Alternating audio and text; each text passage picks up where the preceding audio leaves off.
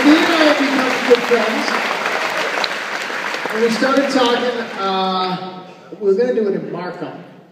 Markham show a year ago, Dean's like, I want to come out. He's very confident on the radio. He's not as confident tonight. He's a very shy boy back there right now. I'm fine. He's very nervous. I'm good. 12 shots in him. 12 shooters. No, he hasn't. He hasn't drank.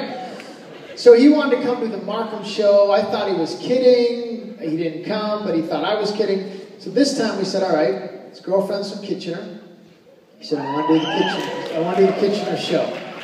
Right? She's not up front, is she? That would be weird. You didn't sit up front. No offense, I hope not. Yeah. So anyway, so he said, I'm going to do the Kitchener show. I said, okay. So we talked about it on the radio. How many people here are here for Dean that's heard on the radio? Wow.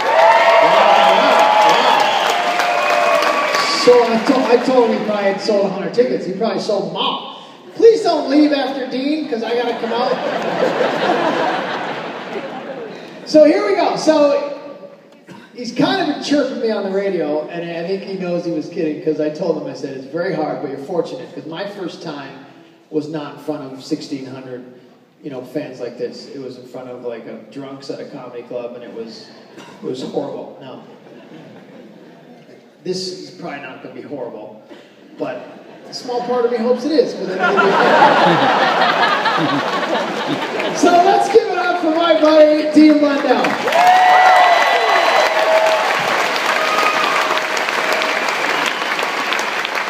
Thank you. I'm thankful as heck I can't see past the first 10 rows, I can tell you that. Woo. Was that funny? Well, then we're going to do just fine.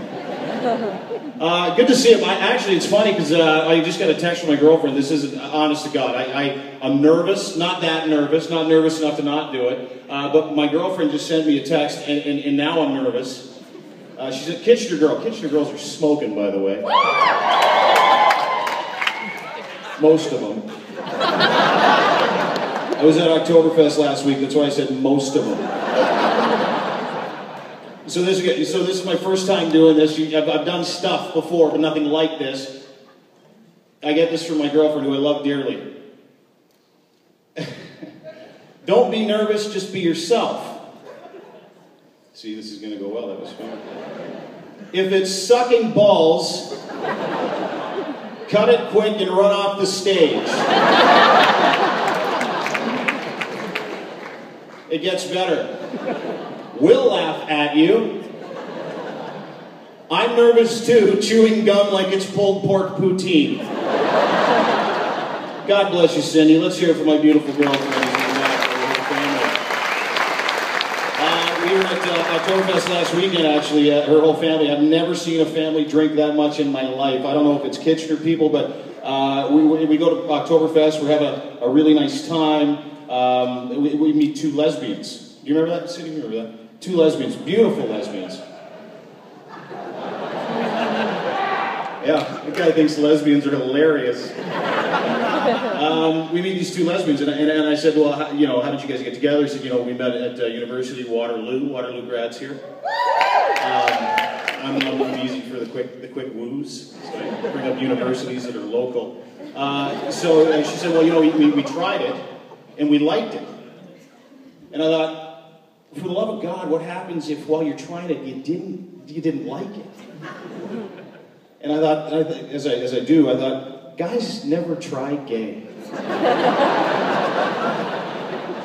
And if you do, you're not telling anybody. You never hear that at poker. Hey, guys. Third year university, right? I gotta tell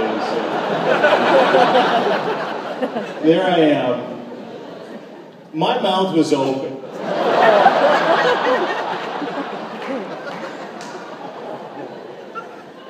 So after half an hour, I'm thinking, this might not be for me.